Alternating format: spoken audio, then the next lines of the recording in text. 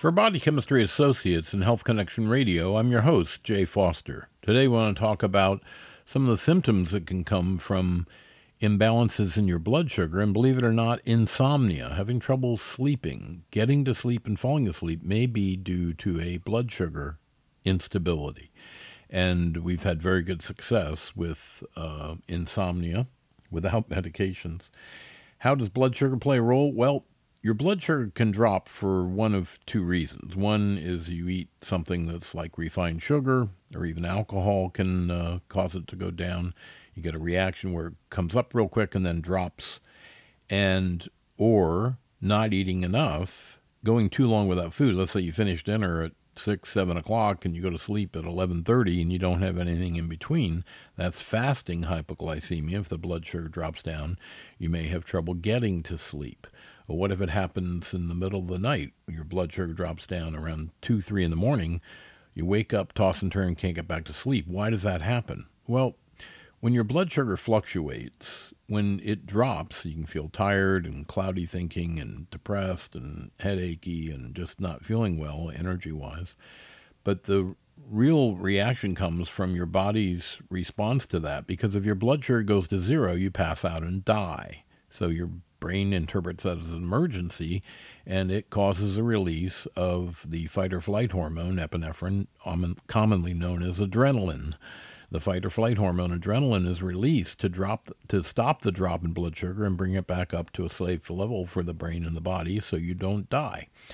Now, side effects of all that adrenaline can be nervousness and anxiety and panic attacks, irritability, hyperactivity, heart palpitations, acid indigestion, nausea, and if it happens during the night, it can be insomnia. Try going to sleep on 20 cups of coffee. Or what happens if you were sleeping soundly and then around 2, 3, 4 in the morning, someone comes in and injects you with some kind of a speed like adrenaline. Well, you'd wake up, toss and turn, couldn't get back to sleep.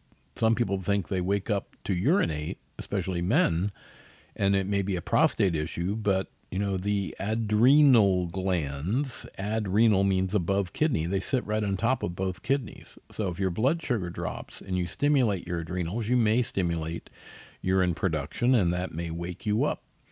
So the key here is to avoid refined sugar, eat a little protein before bed, and fatty protein's better, like a hard-boiled egg or a chicken leg or some kind of fatty protein. And just a little bit, not a 6-course meal right before you go to sleep. And I'm talking about within 30, 45 minutes of actually trying to go to sleep. Most people feel better and their blood sugar is better and they sleep later.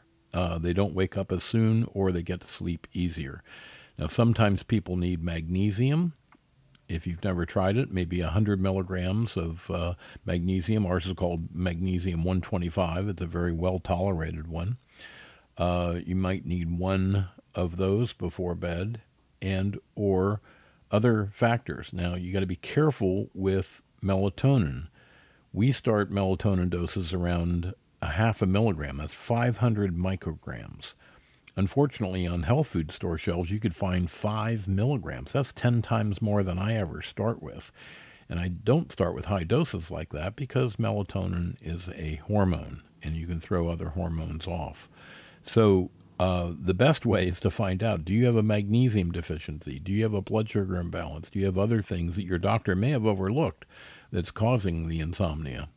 And whether you have trouble getting to sleep or staying asleep throughout the night, we've had very good success at a natural approach in our Body Chem programs at Body Chemistry Associates. We have local and long-distance programs available. Give us a call at 1-800-CHEMIST, 1-800-243-6478. On the web, 1-800-CHEMIST.com.